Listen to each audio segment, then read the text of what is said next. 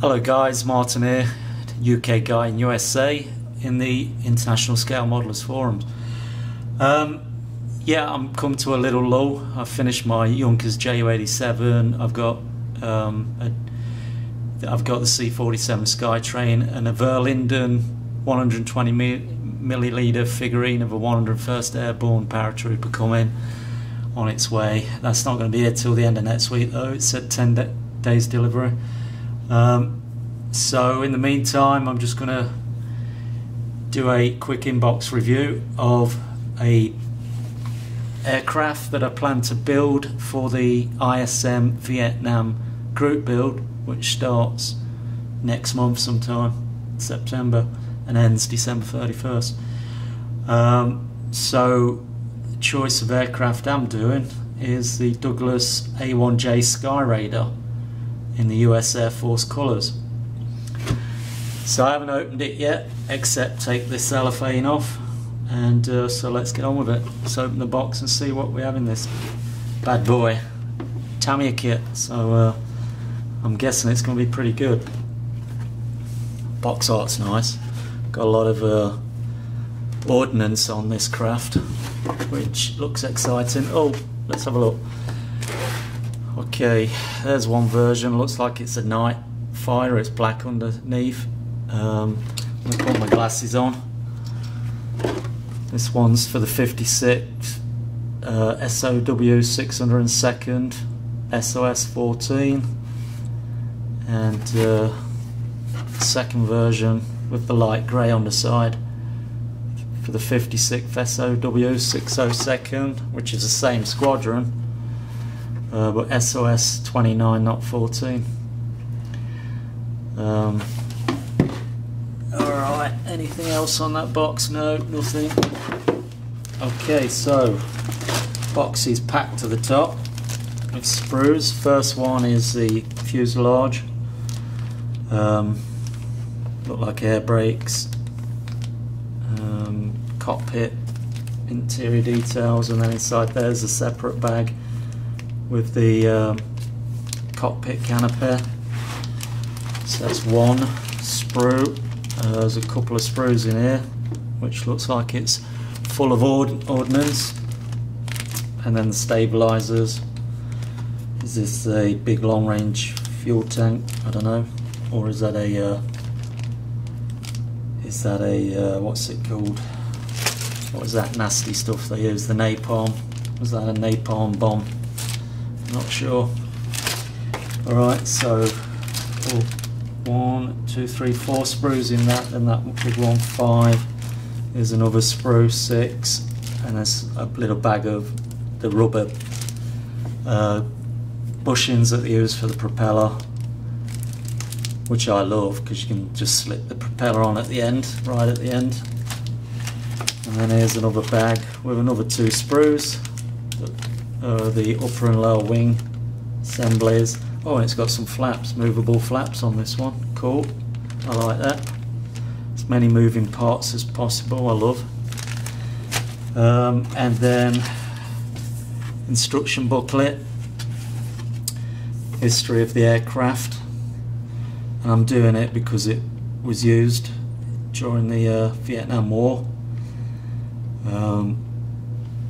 It says that in 1965, when US air operations in Vietnam became more aggressive, hundreds of Skyraiders, including the A-1J, were deployed to the 14th and 56th Special Operation Wings, armed with the Mark 82, Mark 117 bombs, 20mm wing mounting cannons and rocket launchers, and the Skyraiders were used in a wide variety of combat missions. Alright, so typical Tamiya instructions. We have paint requirements there, AS colours for the external camouflage, and then the X and XF colours for all the other bits. Starting off with the cockpit and the pilot. Comes with a pilot, this one does. And then assembling the fuselage, the typical route that you do, and then engine cowling. It's got a detailed engine. The cockpit looks nice. It's got side consoles. It's got the joystick, nice looking seat, pilot, and then the instrument panel looks detailed. And then we have the head-up display, the HUD. That looks pretty nice actually. Engine's detailed, radial engine, nice engine cowlings. And then we have, it's showing the undercarriage doors, which look like they've got some nice interior details on those. And wing assemblies, front and rear stabilizers. Wheels look nicely detailed as well with struts. And in all, oh wow, goes on the back, we have 18 stages of instructions and a ton of armament options. 1, 2, 3, 4, 5, 6, there's 7 pylons on each wing, and then there's the under the fuselage drop tank. So there's a lot of choices there with the armament, which is great. I like a fully loaded plane, looks mean, aggressive, which is what I want. And here's all the armament, the ordnance choices on assembling stage 18. So it looks like it's a pretty detailed kit, which I'm happy with. The more stuff that's on it, the happier I am. Okay, decals, I'm going to have to undo this. Oh, it's just staples. Let's have a look at these. Well, they're matted down and they're very thin.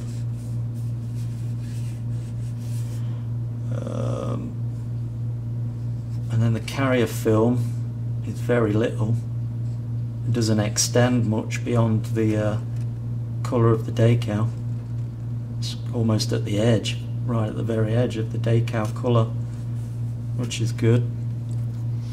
And this one's got the logo on the front called Socket to 'em. Stars and bars. They're looking nice. So I'm happy with those, the way they look. Let's put those back. Painting guide showing the AS numbers, which are spray cans. They just do a conversion to other colours. I have a lot of colours that will match these, I've already checked. So I'm okay with painting this. It calls out the AS 13, 14 and 15 for the upper side, which is like a black green, an olive green and a tan, US tan. And on the underside a US light grey, the AS 16. And there's the two versions, one's light grey underside and one's black underside.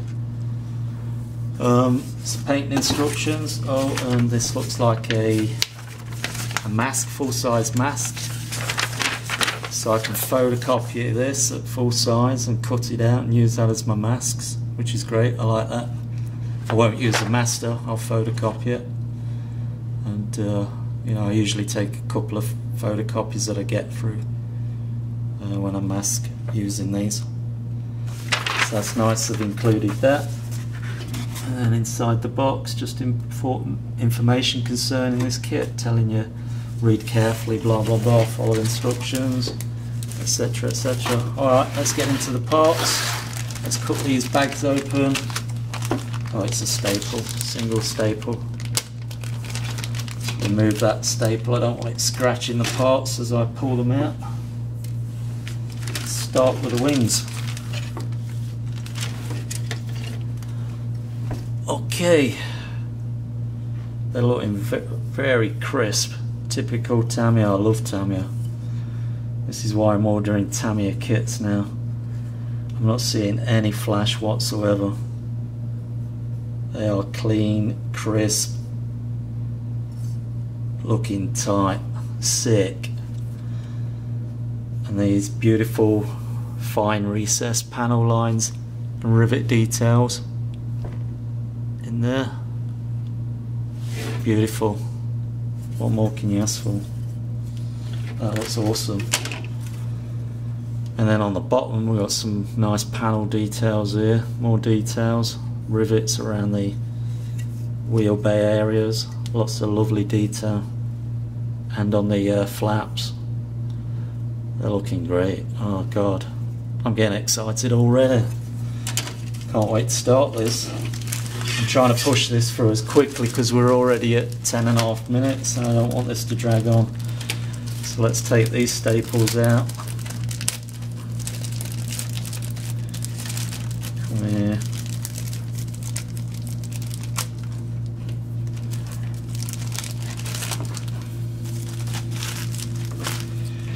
It's the propeller. I don't see any flash or parting line mismatch or anything on that. I mean, for that, those contoured profile surfaces, imagine the part lines, the two halves coming together, got to shut off nicely, so you don't have any gaps on the part line that would cause flash. Well, there's no flash, so they shut off nicely. It's part of the engine detail here, looking nice. It's like a gear around there for a propeller. Nice paneling details around the cowlings. Radial engine. It's got some nice little detail in there. And the flaps around the rear cowling are slotted out. They're not solid like you get with Airfix, and then you got to use post shading, pre-shading to separate those panels, but here they are separate. There's some very delicate shutouts there for those cores to protrude through and shut off around there without getting flash. So it's pretty good tooling by the mold maker. So let's put that back in that bag, and then we'll go on to the next bag. There's a lot of parts, so bear with me guys. This looks like it might stretch to about 15-16 minutes. So I'm going to rush as quickly as possible. Get those staples out of the way.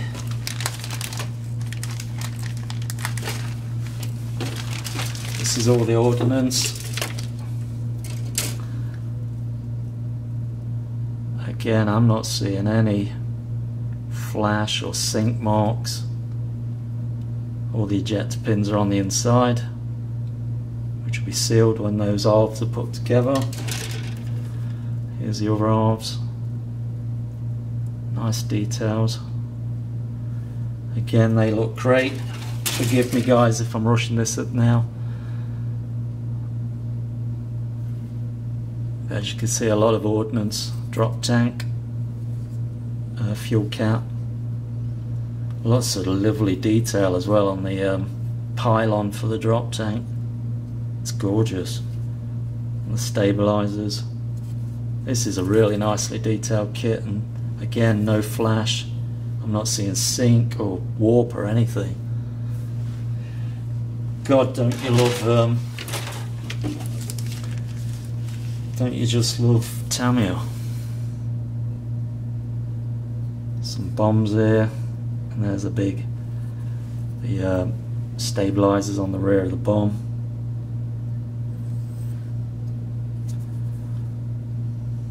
These will be the upper halves of the rear stabilizers. Again, more pylons with gorgeous detail on them. The wheels with nice detail. Looks like the wheels are slotted so they can only go on one way because of these features. That's nice.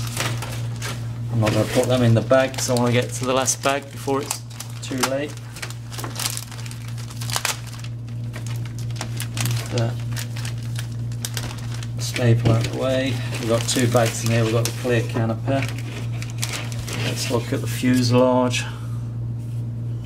Again, fuselage looks gorgeous, really crisp. I don't know whether you're seeing that. Beautiful panel line detail. Really nice. And then the console, there's the instrument panel, nicely detailed. There is a decal for that, but I'm going to paint that. I prefer to paint. Nice looking ejector seat. Pilot looks okay. And here's the side consoles. Lots of detail on the side consoles. Buttons and dials and instrumentation gauges, etc. That looks nice. And this looks like air brakes on the inside of the air brakes. So again, that sprue looks awesome. I'm not seeing any flash, any warp, any sink, and the ejector pins are all on the opposite side to the seam faces, which is great. Goes with that bag, so keep that over there. And then the final bag, let's have a look at this. It's going to be quick. It's the canister. There's just a little bit of wavery around this end. Apart from that, it's crystal clear. There's no knit lines, weld lines, or blemishes, voids, or anything. They look perfect. Sorry about that, guys. The camera cut out. I ran out of space, so I've just deleted an old video of it off the camera. There was only 16 minutes left on for that video I just did. So anyway, we went through all the parts. The last thing I was looking at were the canopy pieces, and they look crystal clear. There's just at the front side of the main canopy, the rear canopy that slides back, that just has a little wave. It's where it's part of the form where it flattens out, but it just kind of gives it a little sort of wavy look to it. But it's okay, it's crystal clear. So I'm not concerned. Everything looks beautiful to me. I'm really excited about starting this baby next month for the Vietnam build. In the meantime, I don't have any models to make unless I go to my local shop, pick something up to fit in till I get my C-47 Skytrain and my 101st Airborne Paratrooper next Friday. I'm guessing it's going to be here. It said 10 days delivery. So until then, guys, I hope you've enjoyed this quick review, and by the looks of it, I'd highly recommend this Tamiya Douglas Skyraider before I've even attempted building it, because I just know that with Tamiya kits, they're going to go together like a dream. So I'm going to have a drink to that, a nice drink of Biltmore Estates House Red Reserve wine. Cheers, guys. Enjoy the day. Cheerio, talio, chocks away.